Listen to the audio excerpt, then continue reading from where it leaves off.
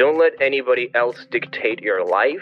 It sounds very cliche and idealistic, but once you accept the fact you're a freaking nerd, which I am, and show that to people, you'll find that a lot of more people are accepting of that because they're freaking weird as well. Welcome to Corporate Warrior, the podcast that brings you the best advice on how to improve your health, optimize performance, and maximize productivity. With your host, Lawrence Neal.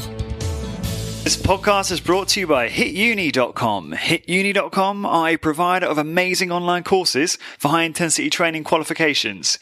HitUni comes highly recommended by the best in the field, including Body by Science co-author Dr. Doug McGuff, Discover Strength CEO Luke Carlson, and trainer and founder of Bay.com, Drew Bay. It was founded by my friend, author, and longtime personal trainer Simon Shawcross, who's also been a guest on the podcast. Simon has 15 years experience training clients and has supervised over 15,000 high-intensity training workouts. Using knowledge from experts like Skylar Tanner, Dr. James Steele, Dr. Ellington Darden, HitUni is a goldmine for learning everything to do with high-intensity training. The courses are delivered online through the website, where you can learn via a variety of multimedia materials at your own pace. There's online support and a discussion forum where you can share ideas and ask for help. To learn more about high-intensity training and improve my own results, I started their personal trainer course. The content is amazing, the courses are really easy to follow, and each section is organized into bite-sized chunks that give you a real sense of achievement after you complete each one. I should also mention there is a DIY course, so this is the course for you if you're not necessarily a personal trainer, but you want to learn more about high-intensity training and how to implement it for maximum benefit in your own exercise regime. To get your exclusive Corporate Warrior 10% discount on any course you purchase, simply head on over to hituni.com, that's HITUNI.com, and enter the coupon code CW10, that's CW and the number 10. So again, head on over to hituni.com, pick your course, and enter the coupon code CW10 for 10% discount. Thank you for your support. This episode is brought to you by Health IQ, a life insurance company that helps health-conscious people like runners, cyclists, weightlifters, high-intensity training participants, and more get a low rate on their life insurance. Go to healthiq.com/CWarrior to support the show and see if you qualify. If you take care of yourself, you do smart strength training, you eat well, and your life insurance company doesn't seem like they care, there's an answer for you. Health IQ actually gives savings to people who take care of themselves. About 56% of Health IQ customers save between 4 and 33% on their life insurance because of this. Health IQ customers can save up to a third because physically active people have a 56% lower risk of heart disease, 20% lower risk of cancer, and 58% lower risk of diabetes compared to people that are inactive. But your life insurance company probably just doesn't care. You care, and there are companies out there that care. To see if you qualify, get your free quote today at healthiq.com/CWarrior or mention the promo code CWarrior when you talk to a Health IQ agent. Hey guys, I'm Lawrence Neal and welcome to another episode of Corporate Warrior, the podcast that teaches you how to optimize your high-intensity training workouts and start and grow your high-intensity training business. My former guests include HIT experts like Dr. Doug McGuff and Drew Bay, diet and metabolism expert Dr. Ted Naiman, paleo pioneers Mark Sisson and Rob Wolf, successful strength training entrepreneurs, time management experts, New York Times bestselling authors, and everything in between. Today's guest is Fahad Ahmad. Fahad is the founder of KetoGeek, a very popular producer of low-carb products, including the famous Energy Pod, which the Big Fat Surprise author Nina Teicholz said is amazing and she is hooked. KetoGeek has become an ecosystem for high-quality products and information on diet and health, and the KetoGeek podcast has featured some very high-profile guests, like Dr. Sean Baker, Dr. Tim Noakes, and Dr. Dominic D'Agostino. This was a super fun conversation. It does take Fahad and I 10 to 15 minutes to warm up, so please be patient because we do get into some very interesting topics. We talk about the ketogenic diet, the carnivore diet, intermittent feasting, the genesis and grand mission of KetoGeek, why sometimes it's smarter to start a service based business before a product business. The importance of building a businesses based on strengths and passion, how one tweet from Tim Ferriss made KetoGeek explode, how KetoGeek developed their energy pods, how to manage information overwhelm, dogmatism, how to build and promote a successful podcast, and much, much more. There's a few things I just want to cover off quickly. I just also want to say, very interesting to get a macro view on what a podcaster has learned from all of their guests. So that's kind of cool hearing, having interviewed all of these interesting people on the KetoGeek podcast. Fahad has certainly come to some interesting conclusions. I also just want to say, I don't want to sound like we're demonizing jobs. I feel like perhaps both of us come across that way a little bit in this episode, but at the end of the day, if you enjoy what you do, you're making a positive contribution and you're always growing as a person, it really doesn't matter. And I have no prejudice towards anyone who is an employee versus an entrepreneur, but I do feel like I sound like that a little bit in this episode. So I just wanted to caveat that. Another thing to mention is I kind of say that my creation of high intensity training specific content is done and finished, but it really isn't. In fact, since recording this, which was a long time ago, I've actually decided to do the opposite and focus completely on high intensity training and evidence-based resistance training in terms of how you can improve your own workouts, but also improve your business if you have a business in the area as well. So I just wanted to cover that off because I feel like my opinions have changed a little bit in terms of some of the stuff covered on this particular episode. For all of the show notes and links for this episode and all episodes, please go to corporatewarrior.org.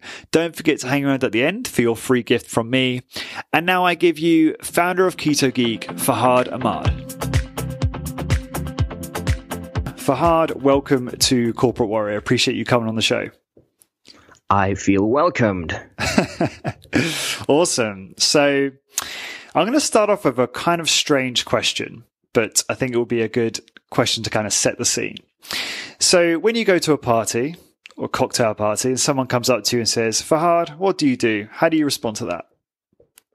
Well, I tell them I try to change the world for the better. That's what I would say, just to put it really simple.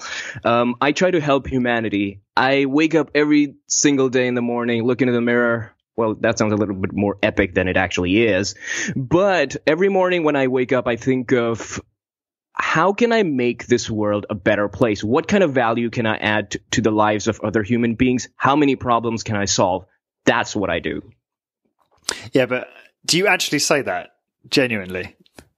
No, I don't. I wish I did. I just have to think about it. It's that same motto every time. It's on repeat. It's just hardwired into my brain. Yeah. So what's the normal typical answer you give when someone asks? Well, the boring answer is the boring answer is that I started KetoGeek. I try to create as much trouble as I can in the world while trying to create less trouble at the same time. So that would be my answer. I started KetoGeek. I began this journey to end the chronic conditions in the world. When I heard about the keto diet on Tim Ferriss's podcast, and he had Dr. Dominic D'Agostino on there, I just saw this pattern that there's this one silver bullet that could potentially help solve a lot of the problems in the world. And I just went into this rabbit hole, decided to do tons of research, figure out what's going on. And then I came on to starting my own business because I went onto a ketogenic diet and I realized there aren't many products out there that cater to this lifestyle. And even if the products were there, they just were loaded with foods and sweeteners and all that kind of garbage that I didn't want in my own food. So I created these products and started KetoGeek. But then we realized, okay, there's a bit of a problem here. Food companies are limited by media. They are limited by writers. And writers are limited themselves by editors, by everybody else. So I started noticing this pattern that in order to bring a change in this world, you have to create something big. You have to create an ecosystem that contains everything, all the way from write-ups, blogs, products, podcasts, everything. So that's exactly what I do when it comes to KetoGeek. In other words, think of that movie that came out about a few years ago called Pacific Rim. There's a line in that. It says, in order to kill monsters, we created monsters. So in order to take down titans, we created a titan. That's the goal. Awesome. Yeah. And now I love what you've done with KetoGeek. I also like the simplicity of it. In fact that it would seem like you have basically a single product with some variations, and then you created this great media content around it to educate your audience and also at the same time kind of promote some of those things, which is quite clever. And I want to talk to you a little bit about your business background, which is quite interesting. So KetoGeek is not your first business, is it? So do you want to talk to us about your start, your kind of journey into being an entrepreneur? I think you have to love chaos to some extent.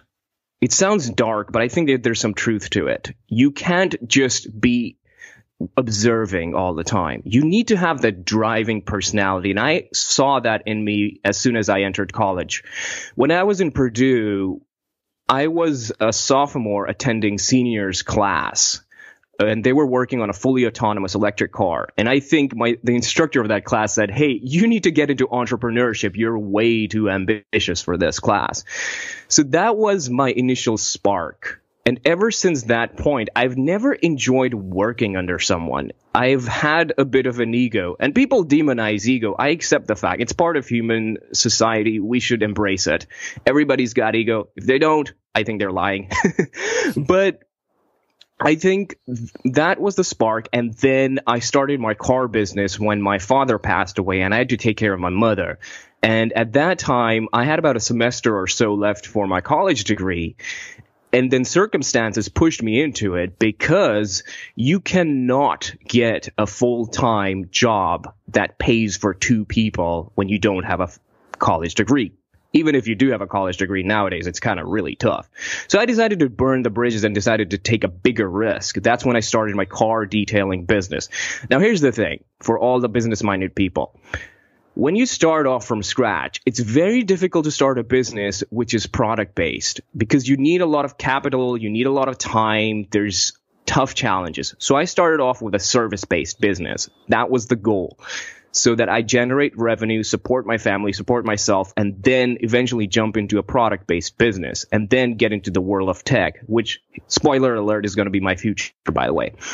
So that began my excursion when it comes to working on cars. Most of my work would be, and it still is, I still work on cars once in a while. It's a good relaxing activity. But yeah, working on newer cars, putting coatings, films, and those kind of things on there, that gave me enough money to start supplementing KetoGeek when I started it. So one business is now pushing the other business. And I think once you get into the rut of entrepreneurship, you're never going to stop. Once you start realizing that you have control over your life and you're getting results, you really don't give an F about anybody else, and you just keep plowing forward. And that's the addiction I've fallen into. Yeah, I know exactly what you mean. It's that, take responsibility for yourself and not be reliant on anyone or anything else is quite appealing. And, it's certainly, I can see how even when I've been through some challenging times as an entrepreneur, it's like, well, I'm not going back there, so I'm going to crack on, So that motivation is there. Very different businesses, which is very interesting. So you went, I think the first company there was called Robust Auto Detailing, isn't it? Yeah. And then obviously into KetoGeek. So remarkably different kind of niches. Were you quite passionate about cars when you were younger then? Is that kind of how that began? Like what made you start a business in that kind of service space? Well, I used to play Need for Speed, a video game back in the good old days. But if I were to be totally honest, it goes back to where we started off in the beginning. When my father passed away, I had to create a change in who I was. At that time, I was a careless kid. I did not care about the environment, the people. I would play video games. So I was not a good person as far as productivity is concerned. But taking care of my own mother when she has osteoporosis and several diseases, that kicked me in the balls. And I decided, okay, I need to fix myself in life and take charge. So, yes, it is definitely a very different business. But I think the driving factor is I want to change the world, and it's going to be a step-by-step goal accomplishment rather than one giant leap with literally no money in my pocket. So I enjoy cars. I definitely do. And I think you have to find positivity or some motivation in whatever you do, whether it's baking, whether it's cooking or rock climbing. I think it's just that kind of personality that you develop as an entrepreneur where you start enjoying everything that you do because you're wearing so many different hats. You're getting exposed to so many different kinds of knowledge bases as an entrepreneur. You're never going to be bored. And one of the things that people who have jobs complain about is, oh, look, I'm doing the same thing all over and again, and I'm totally burnt out. But when you're an entrepreneur, yes, it's going to be a struggle, but it's going to be worth it because once I look back at myself about 5 years ago, I still remember the days when I would sleep on the carpet and there's these roaches just walking all over the place. And I loved those days because those were the times I had a wonderful bonding time with my mother because we were facing a challenge. We were having fun at it. And once you face those struggles and overcome them, the confidence building is huge. And anybody who started from scratch can realize that. So, yeah. I just developed that interest in cars, the beauty of how they look, the fact that they encapsulate evolution and science, and it's just an art form of its own. And this is where I transcend away from the rational brain into the more emotional side, the art. Interesting. So, okay, so you moved on to obviously focusing on KetoGeek. Do you still run that other business as well in tandem? Yes, I still work on the car business and I will not let it go. I don't want to get into KetoGeek 365 days a year. Mm-hmm. I want to diversify my portfolio of businesses. And some people might say, oh, you need to focus on your startup. But I think there's a bigger thing that needs to be painted here. Do you want to have a good time in life? Do you want to diversify your experiences? Or do you want to gain monetary success? For me, it's not about the monetary success to a large extent. I want to lead a healthy, fulfilling life where I can add value to the lives of people, create a change. And I think of money as a secondary byproduct of that.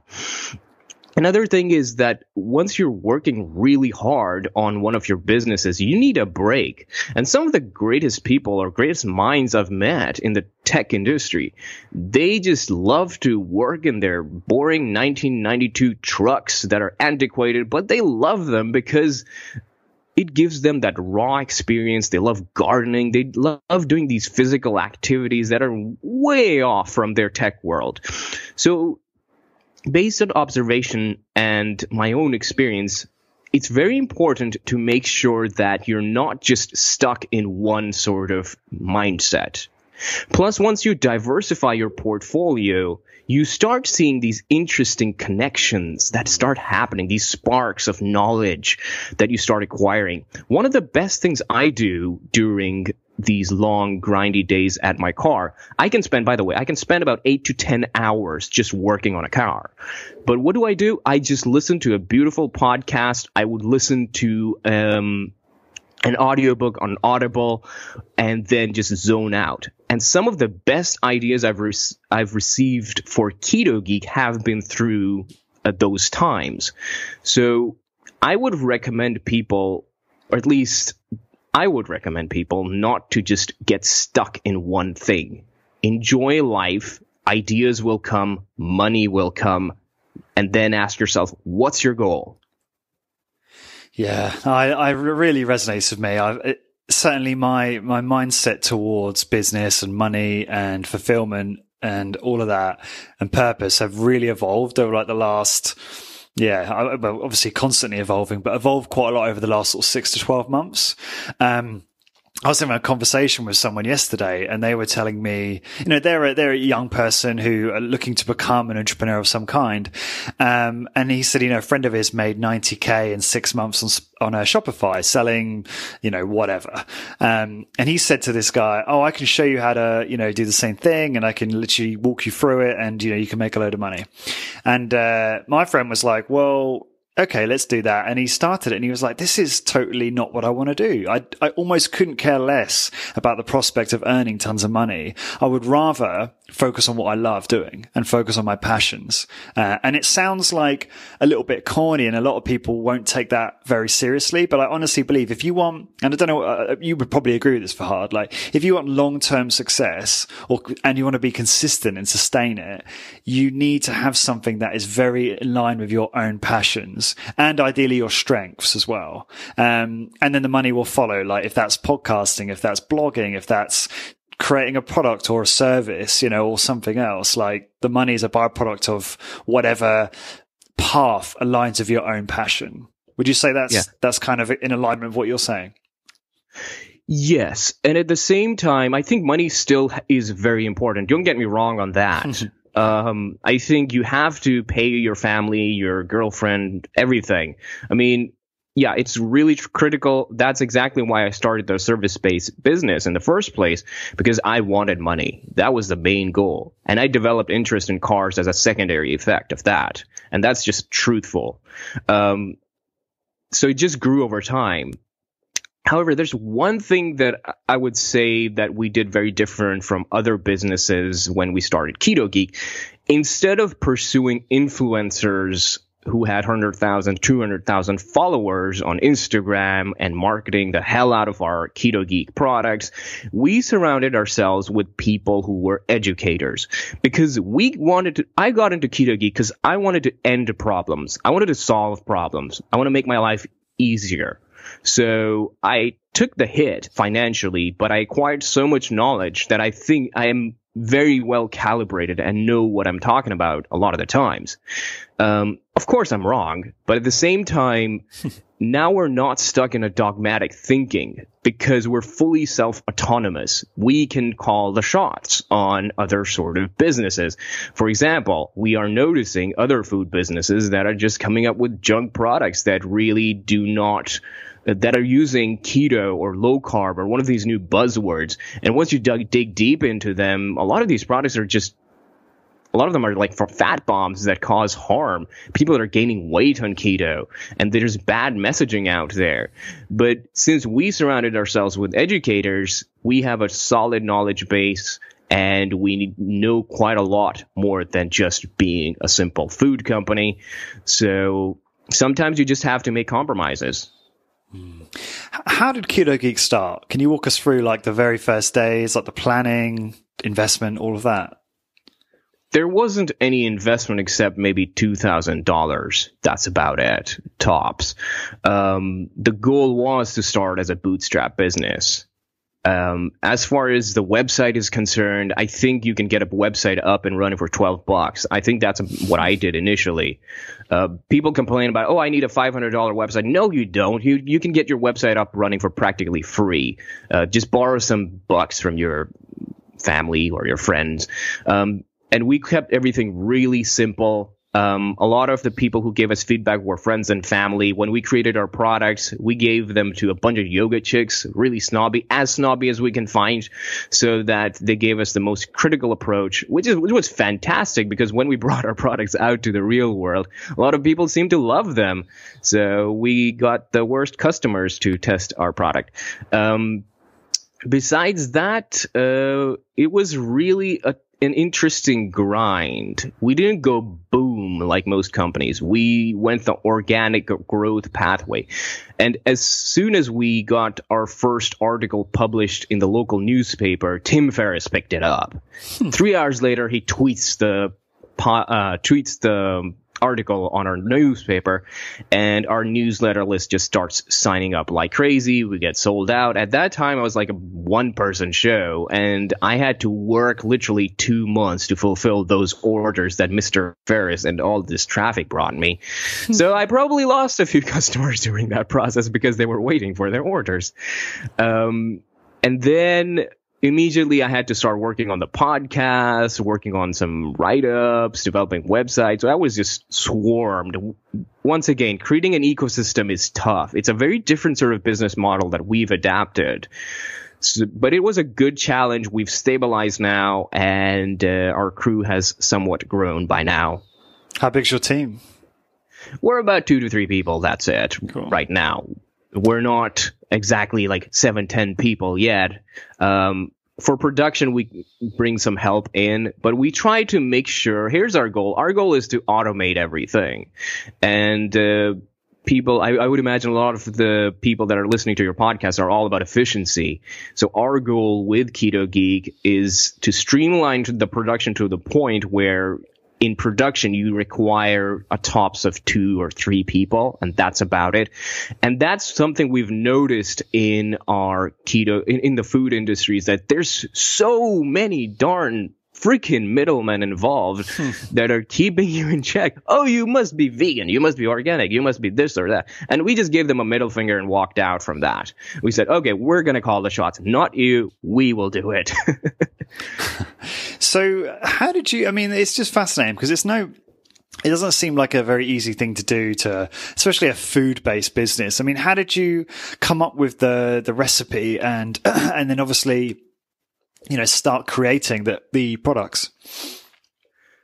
Most food companies begin their journey with recipes. We began our journey with science. We converged from science to ingredients to recipes. At the same time, we had some of the great educators that have shown on our podcast tell us, okay, this might be good or this might not be bad. A great example would be collagen protein.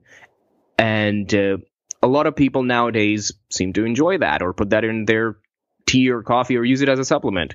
But a lot of the educators that we talk to, they explain to us that it's practically irrelevant if you're on a ketogenic diet or you're on a carnivorous diet of some sort. That's right. And then we went with instead whey protein and egg protein. And we went with egg protein because a lot of people had allergies to whey or lactose or dairy in general.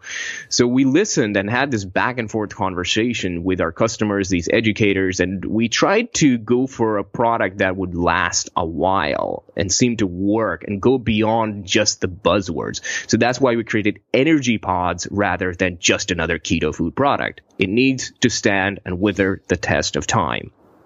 And you've got I noticed, going on the website, it's clear you've got a very singular focus, which I think is a smart strategy as a startup business. You weren't creating a line of products. You were just trying to optimize the one product. Is that part of the plan, just to focus on the one product and make that successful? Well, it is multifaceted now, at least. As far as the product is concerned, yes, the focus is now currently on energy pods. We want to build that up. But that's not where the journey stops. Once we start getting in some more revenue, we want KetoGeek to be a creator of tools. You create a tool, send it to the public. Now we work on another tool. So that has been our goal. As far as KetoGeek is concerned, we want to continue evolving, creating new products. But yes, right now, energy pods. What do you mean by tools? What do you mean creating new tools? This could be in the form of maybe apps. One of the fun idea we've been thinking about maybe down the road is some sort of a much more younger generation friendly style app that could come in where it would be more fun and entertaining, like an MMO style app where you upgrade your health or those kind of things. So we come up with these crazy ideas. So this would be one of the directions where we could go as far as KetoGeek is concerned. Then another tool is something that could help the community, like a an upgraded forum of some sort where people can come in and talk and have a discussion. And then maybe some training classes. That could be another tool where you have instructors or practitioners that have a back and forth exchange with with customers or with patients, and that could be a subscription-based service. So these various tools would be under the belt of KetoGeek, but KetoGeek still remains as the parent. Understood. Got it.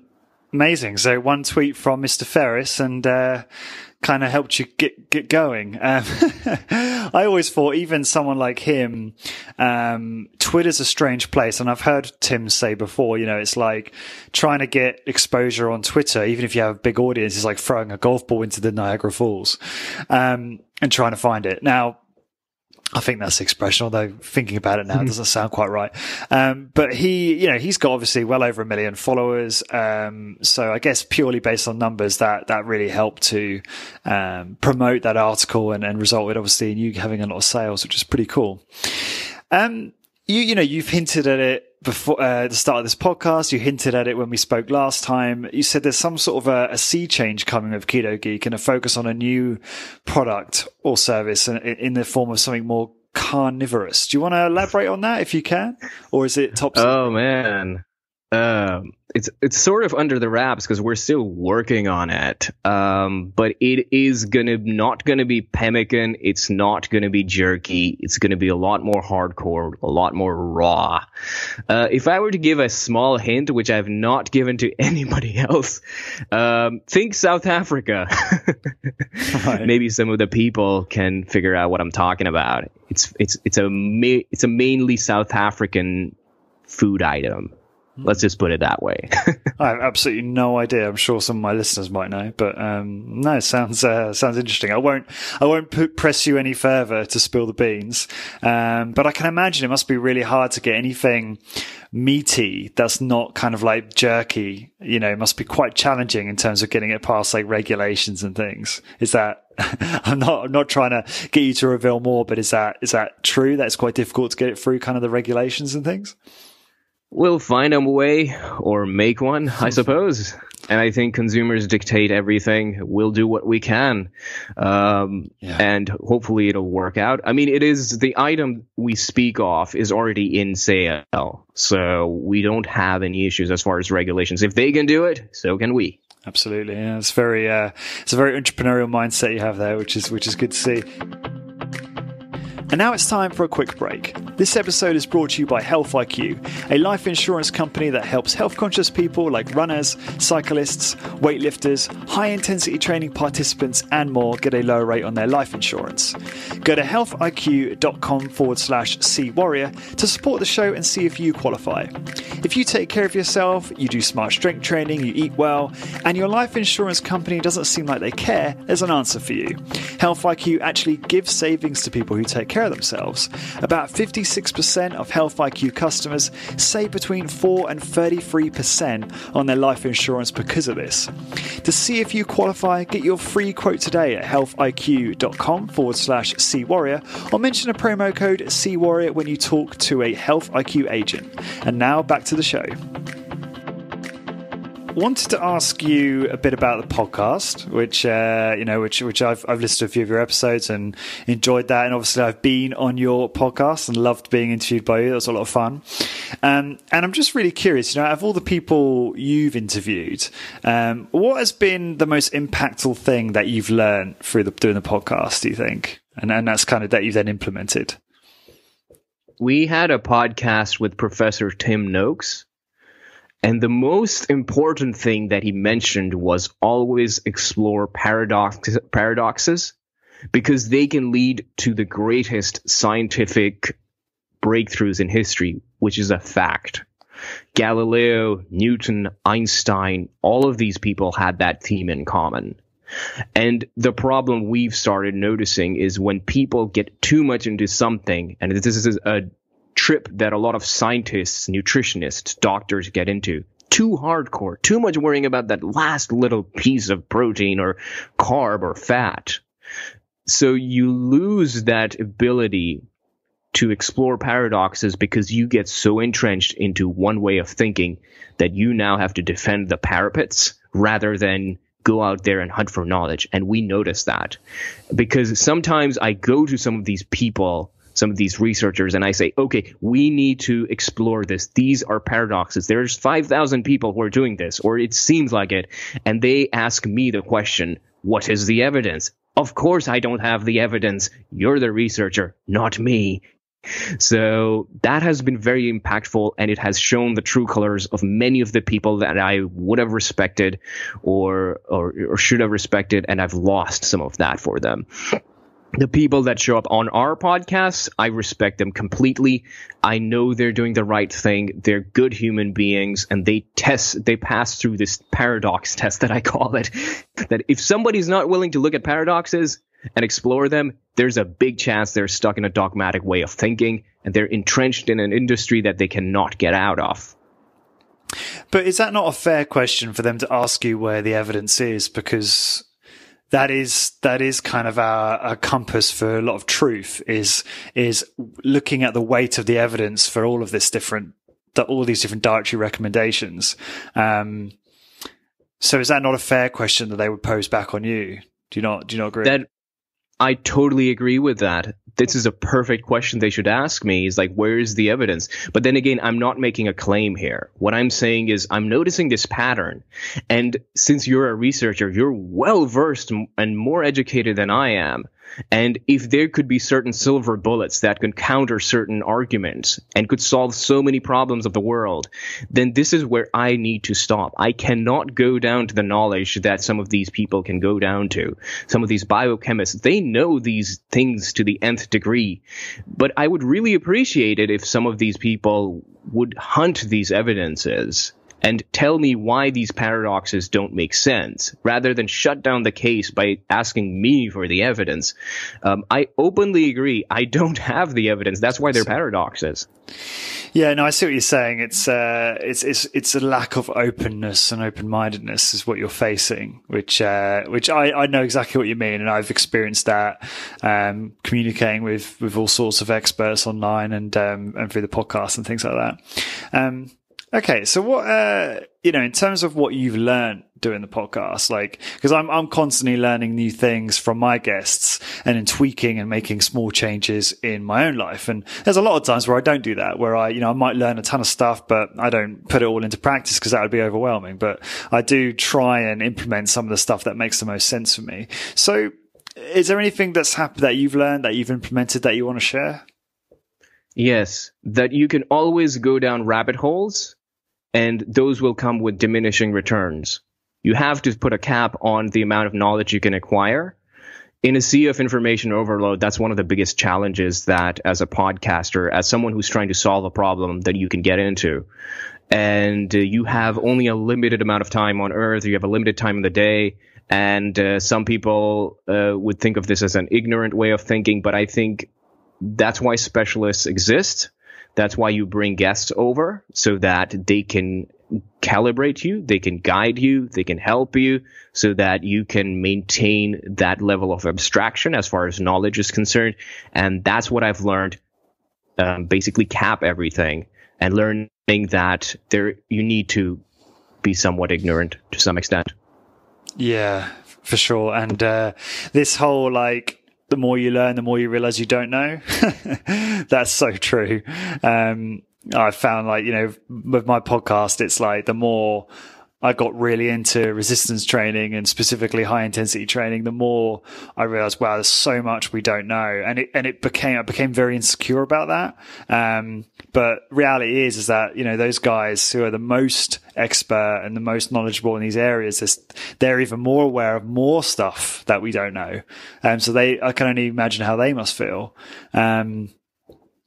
But yeah, it's interesting that you bring this up, this capping the intake, because I remember Tim talking about, I think someone questioned Tim, like, how do you retain all this information? Like, how do you action everything you take from a podcast?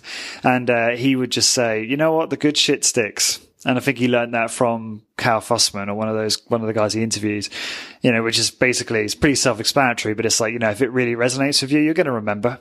and just have faith and not worry about trying to, like you say, it's the information overwhelm. Just if you're a normal person who doesn't have a podcast is bad enough, let alone, the position we're in where we're like interviewing all these experts, learning all this stuff, and then constantly being challenged on our beliefs, which is a precarious place to be sometimes.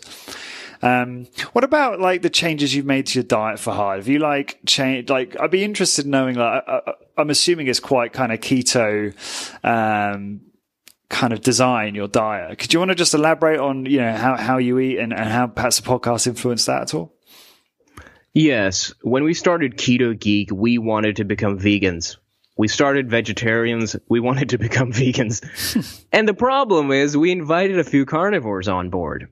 Because we wanted to know, just like I was mentioning earlier with Tim Noakes telling us to explore paradoxes, we saw this guy who was just shoving things into the air and he's eating meat and water. He's already been on your podcast. People can figure out who I'm talking about. And so that helped us think further, and we started to realize maybe there's a carnivorous way of eating that could solve a lot of problems. And then we explored the science of this way of eating, which is a very carnivorous diet.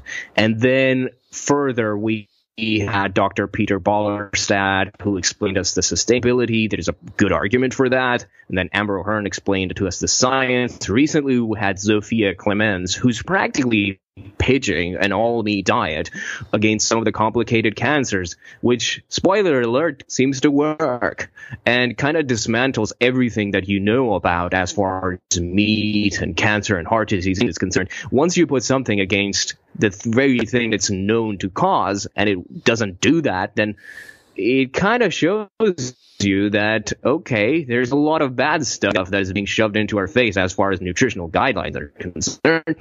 So I've adopted a nutty carnivore sort of diet where I'm open to plants, but I have a very carnivorous framework. And this is my skepticism towards people who believe in a carnivorous diet, is that I think we should keep an eye or a mind open towards plants for their medicinal benefits, for their pleasure benefits. Pleasure is a great reason. Humans thrive on that to some extent, and for joy and happiness. So yes, that is how I have transcended. This is where I am at the moment. I'm not closed off to be exploring the vegan side of the world. But it's kind of tough to find someone in that sort of sphere. And at the same time, here's the problem. It's like, I am not a biochemist. I am not a researcher. So for me to put a vegan onto a podcast, I need to counter that with someone else who has an idea about the other side of the spectrum. So yes, diet has evolved and I feel great, feel amazing. It's been the best. So what are you eating? Mostly meat and vegetables, basically? I go on something called an intermittent feasting sort of thing, where I eat steak and eggs, unlimited amount, and when I stop feeling hungry, I stop eating. It automatically leads to caloric restriction and appetite suppression, and ends up resulting in a period of intermittent fasting. That's why I call it intermittent feasting, because everything just happens automatically. And then when I feel like I want to eat something sweet, I go to one of our energy pods. Chocolate is my favorite. I consume those, and that's about it. We've noticed, or anecdotally in our community, that our sweet tooths and cravings are reduced. And this whole sort of lifestyle boosts your productivity in a way, because you're not spending as much time in the kitchen. You're not spending time in the grocery store. You're just going to one place and getting all your food from there. And the energy pods are just like a supplemental fat that you can add to it. A lot of meat is very lean, in my opinion. And some of the fattier meats are way too freaking expensive at the moment. And the price is only going to go up from this point onward. So yes, saves time, saves headache. It's a win-win everywhere. Yeah, I'm very familiar with the intermittent feasting. Is that is that a one meal a day generally, or one or two meals?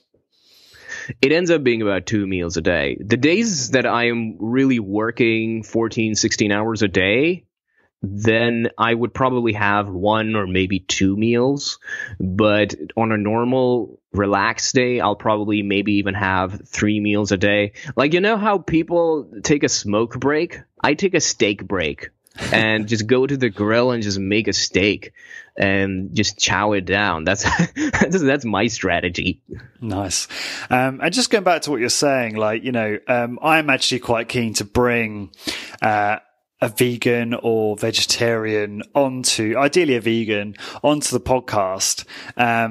Now, this may be a bit of confirmation bias or cognitive bias from my side, but I struggle to find any of those people to be very likable. I find they're very... I mean, you get this in the paleo community too, so I shouldn't be so hard on those guys. But I'm struggling to find someone who's kind of likable / intellectually. What's the word I'm looking for?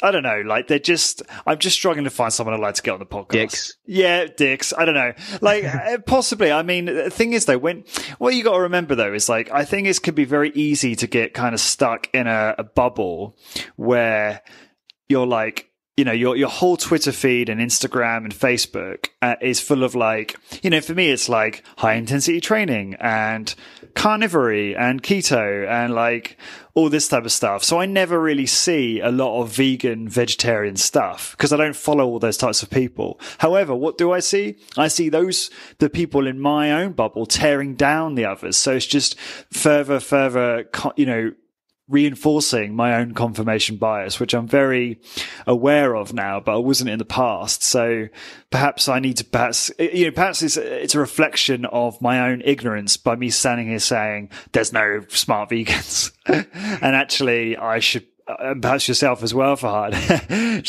should look a little harder and find the vegans that actually have some real, interesting things to say. So if you find that person before me, let me know. Sounds good. I did a tweet through KetoGeek asking our followers, hey, is there a vegan out there who could come to our podcast? I would be interested in knowing how they're doing their diet, if they have counter arguments, are they fighting cancers or chronic conditions? Maybe we can give people another tool to look at. Crickets. That's what happened. But yes, I think there's always going to be dogmatic thinking going on, no matter what activity you're going to be doing. That's just a part of the human experience. I don't think you can curb stomp that out from us. There's always going to be radical people in belief systems and the way people think, whether it's the scientific community or the religious community or any sort of community. So I think the best we can do is just have a good perspective. Just to go super controversial over here, there are women that would throw their children on landmines, but they know they're doing the right thing for a specific belief system. So humans have the capacity to be brainwashed and follow down a rabbit hole. And once they do, they will do whatever they can to defend it, especially if their lives depend on that. And you can interpolate these results into the world of nutrition, diet, everywhere, basically. They're going to defend it. It's very hard to find unbiased people because unbiased people are freaking boring because they have no controversy, they have no drama, they are just normal people. I don't think we hate exist. them. I just don't think they exist. I asked Sean Baker, who you were referring to earlier, Meat and Water, how do you not be biased? And he was like, I am. It's like, you can't not be. Like, it's very difficult. It's like just a default condition. Yeah. And you know what? I'm starting to notice this church of unbiasedness is starting to happen now, where people are going into I am so unbiased that I'm never going to take a stand and I'm going to shut down. So this is what starts happening.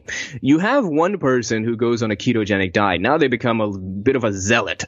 Every other diet is just it's just not going to work. It's a failure. And then they go into an understanding period where they're like, okay, there's other options. I need to chill out a little bit.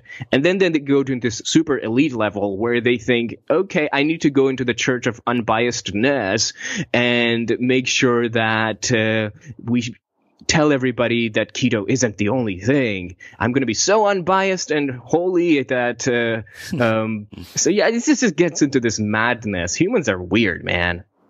That's really interesting, actually, because I kind of agree with you. Like, it's like I want to be unbiased, but at the same time, it's more fun to be biased sometimes.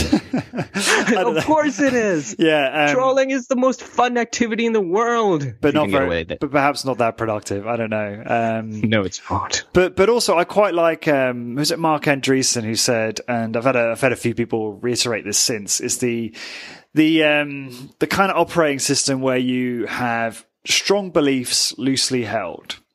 So you have a strong belief, and then as soon as someone presents you with evidence to the contrary, and that's good evidence, that you are prepared to then suspend that opinion and change it on a dime. I quite like that as like a way of being, but Jesus, not quite there yet myself, I don't think. So, but sorry, go on, Fahad. I think that, the challenge there would be, is, like I said, is you won't get attention. Look at the reality shows. They get the most amount of listening because it's the drama. Humans are driven and conditioned by their emotional gratification. We haven't transcended beyond the point where rationality is going to take over the emotional part yet. It's work in progress. How do you think? Sorry? I said, is that what you think? That's fascinating. Yeah, that's what I think, is that we are still encapsulated with the way of thinking as far as the world of emotional gratification. We still love junk food, for example, in the world of food and nutrition. So that's why it's going to take us some time to actually break through that shell and become more rational. Who knows? We might never be able to do that. Yeah, it's interesting because it gets very complicated and my brain is starting to hurt me a little bit. So just want to talk a little bit more about your podcast, which is growing steadily, I've noticed. And just curious, what was the kind of main driver and purpose of doing the podcast? Fixing problems. Go to the heart of the problem, find out the solution efficiently, quickly, fast, and just get results. That was the main driving goal. I don't care who came onto the podcast. I needed to see some results. I needed to see something that made sense and something that could potentially help people. And that's been the motivation. That's been the mindset. I don't care if anybody speaks Chinese, German, whatever, broken English, or whatever their color, skin, whatever they are. What matters is what kind of value are they adding to the world, and how are they replicating paradoxes? And if they're able to do that successfully, they're coming on. So does that mean that you will have people outside of the dietary sphere? Because I notice it's mostly diet, aside from myself. But you're quite open to kind of bringing on all sorts of people, are you, outside of that? Yeah, I think we're going to open the floodgates on different topics now because we've kind of overkilled the hell out of food and nutrition. And personally, I don't want to spend too much time on food and nutrition and diminishing returns, like the 80-20 rule. Mm-hmm. It's like you don't get that much results after a certain point. And we're starting to feel that burn here as far as food and nutrition is concerned. Okay, we've dealt with cancer, we've dealt with cholesterol, we've dealt with every single thing. Now it's time, let's focus on maybe something outside of it, like psychological disorders or how neuroscience works, or maybe, I don't know, get into politics, who knows? That's cool. I have totally overdone it to probably an even greater extent with high intensity strength training. My God. I must have done like close to probably 50, 60 episodes focused on that. And, I think it's safe to say that it's pretty much been done. And it's time to move on to either some tangential topics like you were just saying, or some new stuff. Not to say I won't ever, for those listening, I won't ever, post more high intensity training blogs or podcasts in the future. But I do think that there needs to be some fresh, different stuff like this one, for instance. Yeah. And okay, so with the podcast, how are you actually? What's the kind of goal with that, and how are you growing it over time?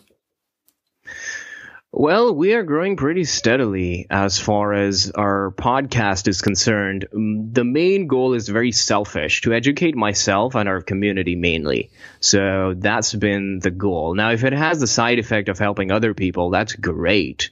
But mostly it's our tribe and then helping those people. That's the highest priority. So that would be it as far as the podcast is concerned. We don't know exactly what direction we're going to go next, but we definitely need to get out of this shell of nutrition. What do you do? What do you do to promote it? So every time you do a new episode, I'm going to steal your tips now. Whenever you do a new episode, how do you promote it out there into the world? We have a big web of social media presence where we have a Facebook page, Facebook group, Instagram account. We have Twitter followers, and then now we have an active YouTube channel now as well. So cross-promoting across the platforms, that works out great.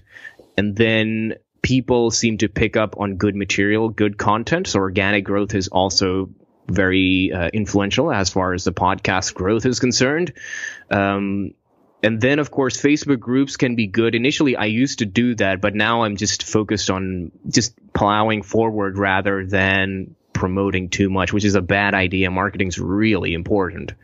But then again, if you have good people on your side, they do promote your podcast themselves.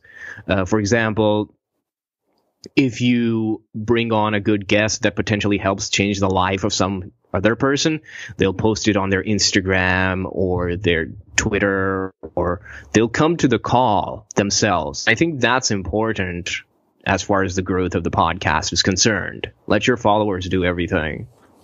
Yeah, and I battle with this quite a lot, actually, because I agree with you. If your work is of high quality, then your followers and your listeners will share that with other people. So if you're listening to this now, if you shared this, I really appreciate it. But I sometimes think, is it enough to rely on that alone? To just, if that's the focus, then all your focus becomes is very, very high quality content as consistently as possible. And then there's like a snowball effect, more people share it with more people and so on.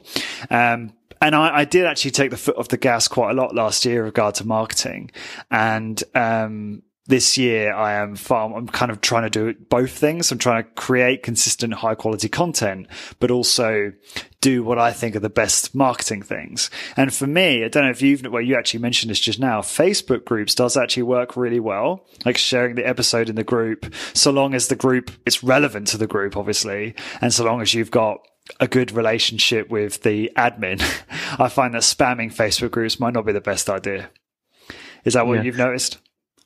Yeah, I don't do that anymore. And I think there needs to be a big, very big cultural shift now, where if you start noticing how net neutrality and some of these things that are going around, the signs are there. People need to start stepping up to help their content producers. If they want to support Lawrence Neal, they need to somehow get into their Patreon. If they want to support an educator, that needs to start happening ASAP.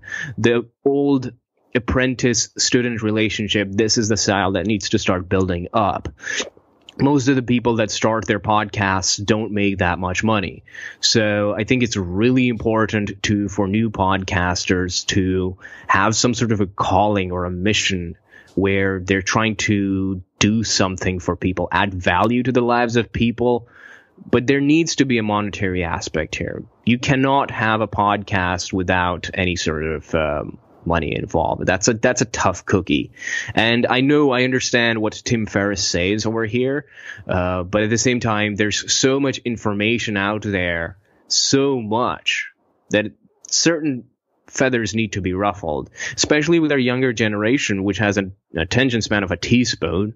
We need to, I think maybe podcasters need to start putting some more bite-sized bite-sized sound bites or material on their social medias. Yeah, that kind of stuff would really help and gravitate people towards the podcast. And I've also noticed it's pretty tough getting iTunes reviews. So guys and gals listening to this podcast, please leave an iTunes review for this podcast. Yeah, I'd appreciate that. Yeah, it's interesting. Like with reviews, I've noticed the most effective way to do it is to ask people directly, like one-on-one direct response. Like if someone emails me a nice email, I'll normally respond and express my appreciation, but then also say, if you've got a second, please go and leave a review on iTunes. But iTunes don't make it easy, which is really irritating. Firstly, you have to have on laptop, you have to have an iTunes account, don't you? Or an Apple, iTunes app. So if you haven't got that, you can't leave it anyway. So anyone who's on like PC or Android is going to kind of struggle, which is a bit irritating. Yeah.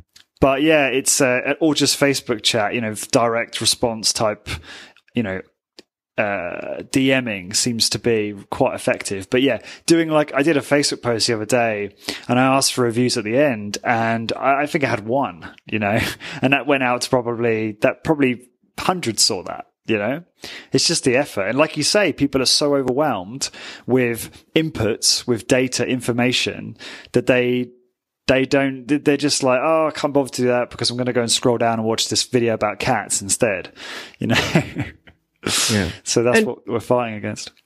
Yeah. And just to paint a bit of a bigger picture here, we touched on a little bit before. The challenge of the modern world isn't the knowledge or the ability to acquire knowledge. It's the ability to find good knowledge that works and filter out irrelevant knowledge. I think that's the new power. Not knowledge is power. That's bad messaging.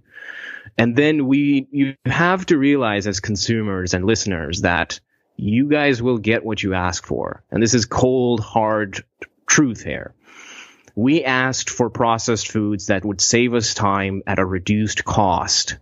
And we wanted those. And guess what? We got those. But everything comes with a side effect. And it did come with a side effect.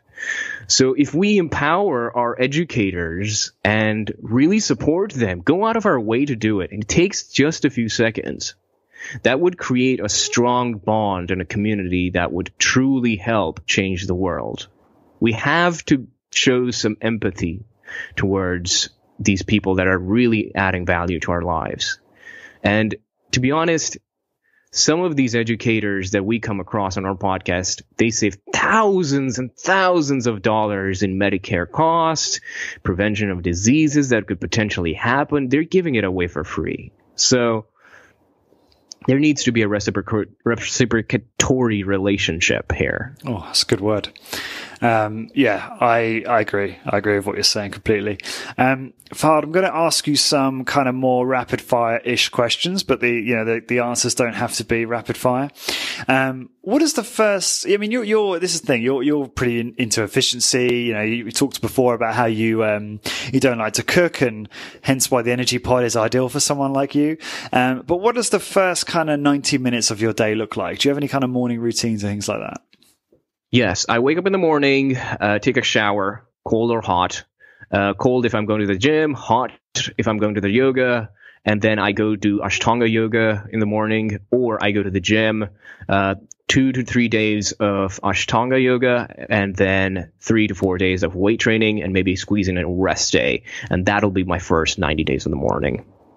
You mean 90 minutes, not 90 days? 90 minutes. Damn it. I'm losing it, man. Okay, so pretty much straight into the shower, straight into that. I suppose there's no breakfast, is there? So that's not in. What about coffee? You a coffee guy? Pre-workout. Right. Just pre-workout. It has caffeine, 300 milligrams. Oh, is this like a supplement, like a pill or? It's a pre-workout powder that I just put into a shaker bottle and add some water to it. And then I'll add some MCT oil and 10 grams of dextrose to it. It's just a regimented thing. It's not necessary, especially if you're new to any sort of a diet, but it's a vice. Fair enough. Okay. So what is one of your favorite personal failures, specifically, a failure that led in some way to a success further down the road for you?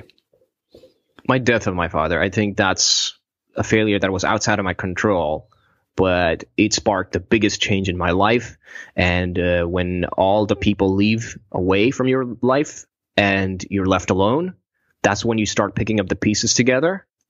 And it gets dark.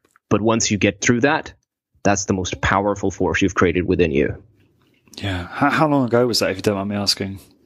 That was about 4 years or so ago. Man, time passes fast. I lose track of that stuff. I mean, I know it's important, but these business days are long, man. Yeah, 16 hours. My mum passed away 2015. So I know what you mean. Like there are some days or weeks where I might not even think about her, which is like, people are going to hear that and think, oh, that's terrible. But it's like, if you're really focused on something and you're passionate about something, it's easy to just get swept away and just be completely focused on that. And then obviously there are, many, many days and weeks where I think about her a lot, but yeah, so I just wanted to add to your point on that.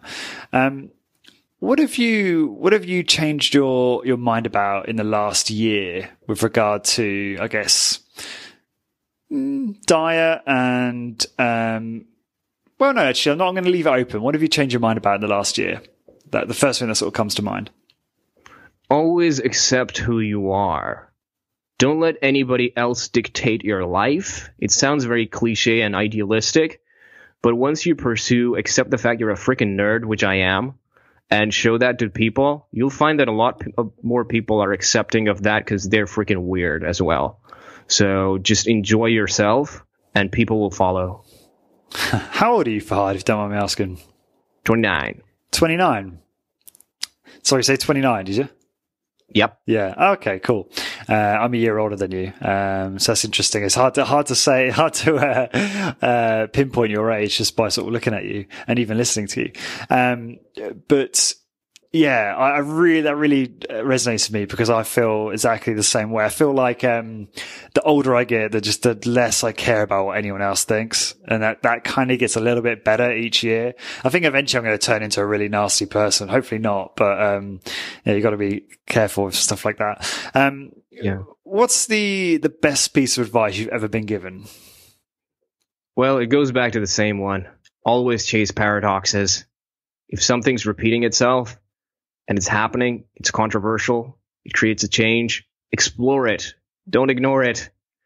As a generalist, you have the biggest strength in the world to do those kind of things. You have the freedom. I think that's powerful. Do you know, just to elaborate on, because I think some people might hear that and think, oh, what does he mean when he says paradox? Could you say that, like, a good example would be this whole zero carb craze, right? This kind of carnivory, where there's all these examples and anecdotes of people that are looking in great health from moving to an all meat diet. Is that a good example, do you think, of one of these paradoxes where meat's been, flagged as being obviously bad for you for such a long time? Yes, and at the same time, veganism is also somewhat of a paradox. You guys are crazy, but it seems to work somewhat. That's true, but why is that? Because it cuts out all the crap, right? No idea. I haven't gone into that rabbit hole yet. It's funny because in my opinion, it's like they both work. I mean, paleo or vegan, if you want to try and capture them in two headings, but they work, I suppose. I guess there is a lot of into individual variability, but they work because they're cutting out a lot of the crap, a lot of the processed refined carbohydrate and the sugary stuff and the junk food. Because if you're not eating that, then you're eating whole food practically. So I'm teaching you to suck eggs now, Fahad, but that's some important thing to think about when you're comparing these diets, I think, for the listeners. Which book have you gifted or recommended the most? I have a very abusive relationship with books. I think they can be very redundant and they can trap the writers or educators in dogmatic thinking because once you write it, it's a set it and forget it sort of thing. Mm-hmm. So that's my gripe with books. But at the same time, they really encapsulate knowledge really well from the past and can be a very valuable asset. I had to add that, by the way. For food and nutrition, for food and nutrition, Wired to Eat is great. For a general philosophical starting basic book, Sapiens: A Brief History of Humankind is great. Something that's a little bit more controversial, Greatest Show on Earth by Richard Dawkins is good. If you're looking for somewhat of a narrative, and I think narratives are important because they inspire scientists and science, The Open Boat by Stephen Crane is a fantastic book. Awesome. Yeah, no, I recognize some of those names and yet to pick up and read Wired to Eat, and that's been recommended to me a number of times now. That's Rob Wolf's book, isn't it? Yeah. Good stuff. Okay, and what is the best way for people to find out more about you, Fahad, and what you're up to? They can find us at KetoGeek.com. They can follow us on Twitter at KetoGeek.com. They can find us on Instagram at Keto_Geek. And we're also on YouTube, which is a growing channel. They can find out our products at KetoGeek.com as well. The best way is to go to KetoGeek.com/sign up and get to the newsletter where we condense every single darn thing and put that in there. That is the best. Awesome. And everyone listening, I do encourage you to check out KetoGeek, check out the podcast, buy yourself an energy pod, and let me know what you think. They're looking the chocolate ones look dead tasty, I must say. And I was definitely thinking about purchasing some, but I'm assuming there's like some sort of shipping cost, which is a problem with living in Ireland and wanting to, try some of these, all these goods out in the US, but yeah, is that the case? Is there like a shipping cost for international orders and that type of thing? Customs, man. Those guys are killers. It's got to be done. You got to, at the end of the day, you've got to obviously price that accordingly to make a profit. So I completely appreciate that. But yeah, I encourage everyone to check that out and to find the blog post for this episode. Go to corporatewarrior.co/KetoGeek, and to find a full list of all episodes, go to corporatewarrior.org, and you'll see this one along with the rest of the 100 and something rather episodes. And until next time, guys, thank you very much for listening. I hope you enjoyed that episode. Before you head off, head on over to corpwarrior.com, that's corpwarrior.com, to get your free high-intensity training Google Progress chart, an ebook with 6 interview transcripts of some of my top guests, including Dr. Doug McGuff, Drew Bay, and Bill Day Simone, on how to optimize muscle gain, fat loss, and overall health in an efficient, effective, and sustainable way. These transcripts are deliberately not verbatim. Instead, they've been transcribed in an easy read format to make it more enjoyable and easier for you to quickly pick out what you need and start getting results. To get your ebook, head on over to corpwarrior.com, enter your email address, then check your email for an email from me with a confirmation link. Once you click the link, you will be instantly redirected to a PDF version of the transcripts. This podcast is brought to you by HitUni.com. HitUni.com are a provider of amazing online courses for high-intensity training qualifications. HitUni comes highly recommended by the best in the field, including Body by Science co-author Dr. Doug McGuff, Discover Strength CEO Luke Carlson, and trainer and founder of Bay.com, Drew Bay. It was founded by my friend, author, and longtime personal trainer Simon Shawcross, who's also been a guest on the podcast. Simon has 15 years experience training clients and has supervised over 15,000 high-intensity training workouts. Using knowledge from experts like Skylar Tanner, Dr. James Steele, Dr. Ellington Darden, HitUni is a goldmine for learning everything to do with high-intensity training. The courses are delivered online through the website, where you can learn via a variety of multimedia materials at your own pace. There's online support and a discussion forum where you can share ideas and ask for help. To learn more about high-intensity training and improve my own results, I started their personal trainer course. The content is amazing, the courses are really easy to follow, and each section is organized into bite-sized chunks that give you a real sense of achievement after you complete each one. I should also mention there is a DIY course, so this is the course for you if you're not necessarily a personal trainer, but you want to learn more about high-intensity training and how to implement it for maximum benefit in your own exercise regime. To get your exclusive Corporate Warrior 10% discount on any course you purchase, simply head on over to hituni.com, that's hituni.com, and enter the coupon code CW10, that's CW and the number 10. So again, head on over to hituni.com, pick your course, and enter the coupon code CW10 for 10% discount. Thank you for your support.